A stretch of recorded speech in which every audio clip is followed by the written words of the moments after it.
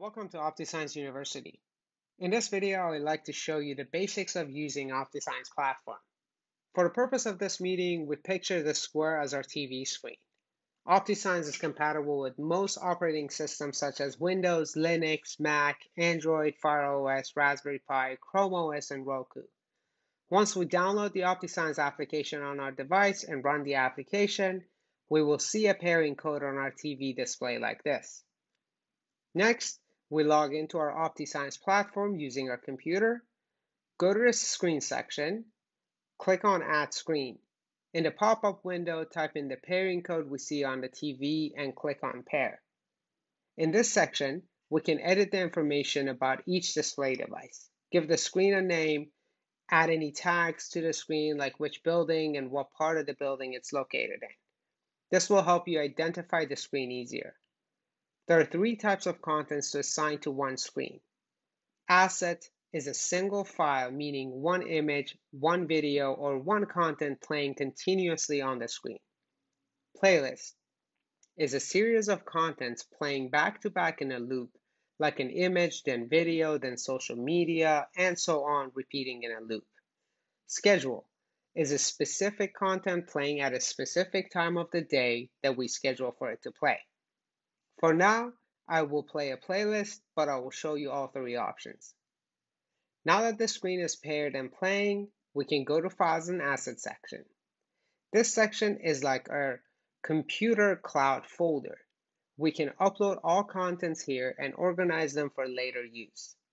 There are three ways to save files to our Files Assets folder. Upload files, simple drag and drop from your computer folder. Templates. In here, we have over 500 pre-made templates for use. You can create a design from scratch, search for any templates. For example, I will search for Mother's Day and select this template.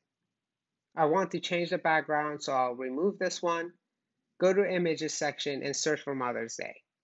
Select this image and change the text. I will add a QR code to help my customers engage with my advertising easier. I can also add widgets like time, date, weather, and others, which I will cover in another video. My template is ready, so I will save it to my platform for later use. Next, we have apps. There are many applications you can select from based on your need, like social media, YouTube and website, Google and Yelp reviews, many different news channels, calendars, drives, and data dashboards like Power BI and other office use apps. Zoom and Microsoft Meetings, interactive kiosk, flash messages, and a lot more. The way I explain it is you can click on the app, go to the bottom left, click on the Help button, and this will show you all the step-by-steps with arrows and pictures, giving you all the information on what you need in order to set up that app and deploy it. I will create a simple weather app this time. Click on the app and basically answer all the fields required to customize it. Give it a name, select location, select my preferred design, or fully customize one. It will look something like this. Or like this for social media wall, social media single post, news app like this. One of the apps that almost all of our customers use is the SplitScreen app. We can create multiple zones for multiple content to play on the TV at the same time. Customize one from scratch or select one pre-made, then make changes to that. Add zones, adjust the size of each zone, or remove anything you don't like. For example, I want to put a logo on the top left corner, put a scrolling strip in front of that, add a playlist to the main section, social media to the right, and weather on the bottom. We can preview the content and make sure it all looks good before saving it on the platform. Let's make a playlist next.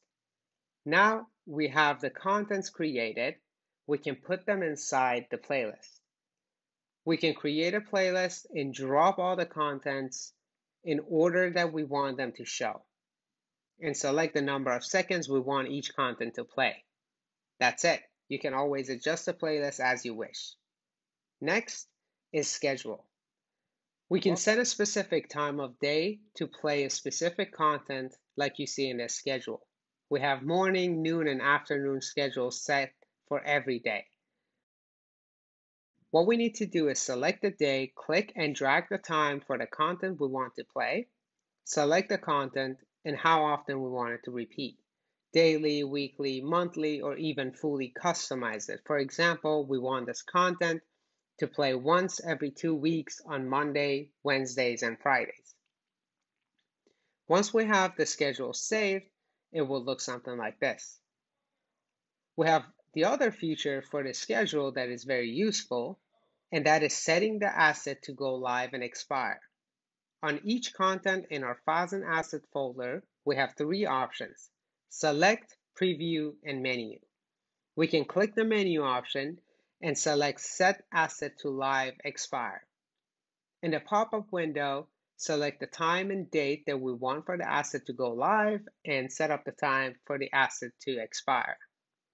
We can even set it to automatically remove from the platform by checking this box. We save the asset once, we put it in our playlist, and we forget about it. Now the content is in our playlist, but it will show on its specific date and time, and it will disappear again. Now that we have our content created, we can go to the screens page and assign the content to the screen. We click on the desired screen, and now that we know we want to change the schedule, we will select our schedule and assign that to the screen.